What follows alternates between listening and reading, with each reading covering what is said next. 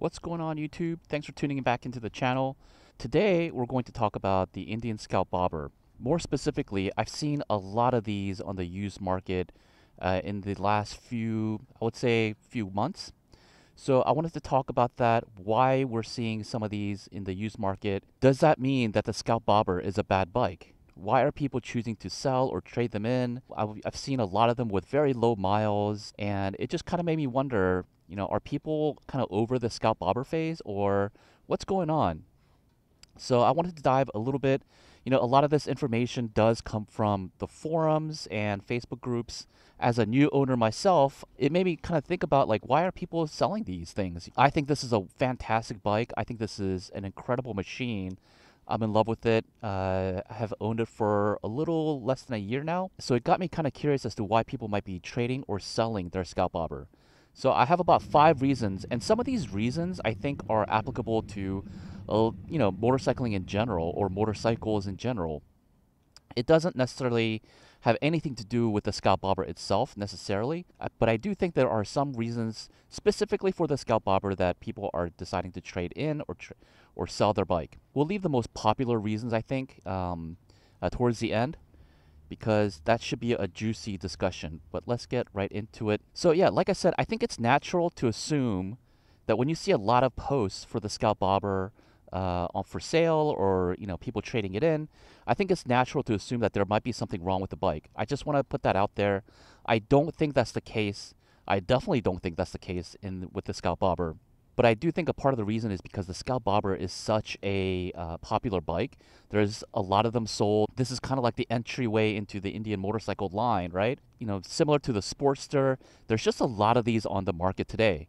And when anything like that happens, I think you're going to get a lot of people selling them as well. So, I think it's mostly optics. So take that into consideration when you do see a lot of these on the market. So I just kind of wanted to put that out there as sort of the context for this discussion. So let's get into the first reason. I think, like I mentioned, people get into this bike as their first motorcycle or their first motorcycle into Indian, whatever the case may be. And I think just naturally when that happens, people realize that maybe motorcycling isn't for them. They thought that they might have a lot more time to ride the bike. I've seen a lot of posts like that where they'll say, "Hey, it pains me to say that I'm selling this bike, but I thought I would have a lot more time, or I thought I would ride it a lot more, but it's sitting in my garage." And so they don't want to let that money depreciate. They don't want to let that piece of equipment depreciate over time, so they'd rather just sell it to somebody who's going to put it to good use. I think that's a reason that I've seen people selling the Scalp Bobber. The second reason I think is applicable to a lot of us, and in this economic climate, I don't really blame them, but people fall on hard times. Maybe they had the money to pay for the bike, but some emergencies come up.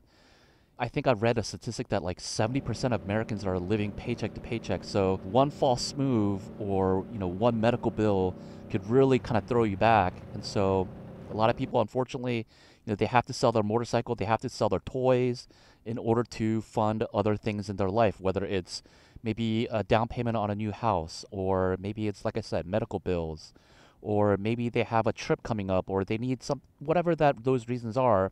Selling a motorcycle is a really good way, a very quick way to get a lot of money in fast, right? Again, that particular reason, I don't think it, has anything to pertain to the Scalp Bobber specifically. But I have seen that on the Facebook forums, or I have seen that on the Indian Facebook page.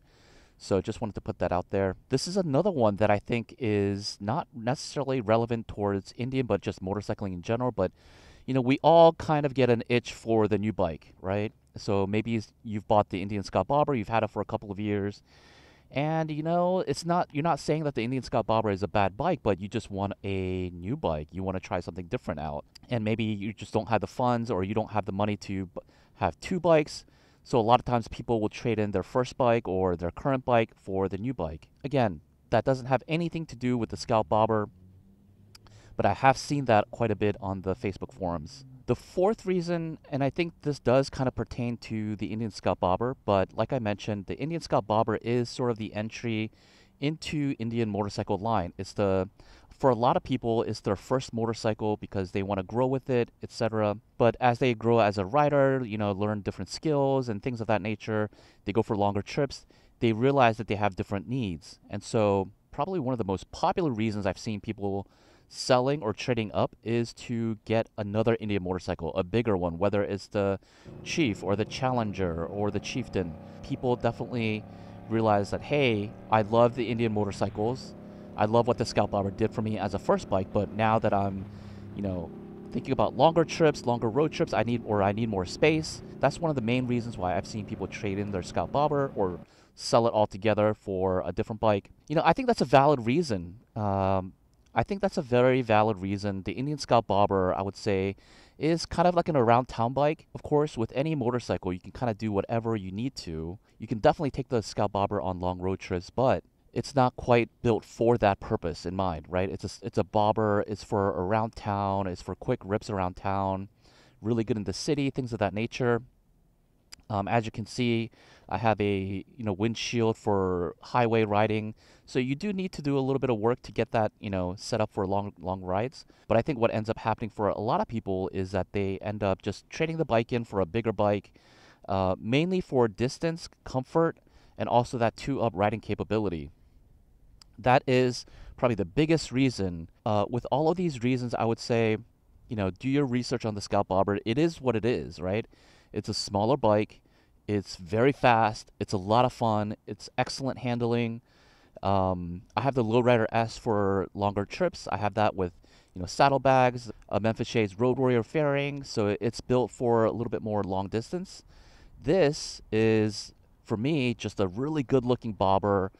I have the solo seat. It's not very comfortable, but I just love the way it looks.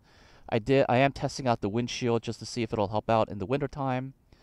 But yeah, you kind of have to know what you're getting into. And not saying that there's anything wrong with the Scout Bobber if people do want to trade in for a bigger bike, because yeah, it's a small bike. There's nothing wrong with that. It has a purpose. The last reason I think I've seen, and this happens in the motorcycle scene, this happens in the car scene, people love, building out their bikes more so than the process of riding their bikes. So yeah, I mean, once people are done kind of building out their bike, they want to move on to the next project. And so I completely understand that. There's a few YouTube channels that I follow. Once they build out their bikes, they're on to the next one. And that makes it interesting. We learn a lot. They like to work with their hands. Nothing wrong with that. If that's what you want to do with the Scout Bobber, by all means, go for it. I think the Scout Bobber is a fantastic bike, and there's nothing wrong with the Scout Bobber. When you see a lot of these on for sale, I think it just has to do with the fact that for a lot of people, this is kind of like the gateway into Indian motorcycles or motorcycling in general. So with that, you're going to see a lot of these on the used market. Those are good signs for you, though. If you are looking for a used, gently used Scout Bobber, there's going to be a pretty good amount of them on the used market. I got this with like maybe 400 miles for a really good deal. So take advantage of it when you can. But I think this is a fantastic bike. So far, not a whole lot has been done. I did change out the seat to the solo seat, which I think it looks really cool that way. I have the Enz Kuyo little saddlebag, keep extra pair of gloves and things like that in there. I brought over my Kuryakin Mini Ride floorboards from my Lowrider S onto the Scout Bobber.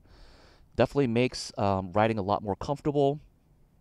I have these like little cheap Amazon slip-ons here. Very minimal so far. I'm realizing how much more money the Scout Bobber costs in terms of like modifications.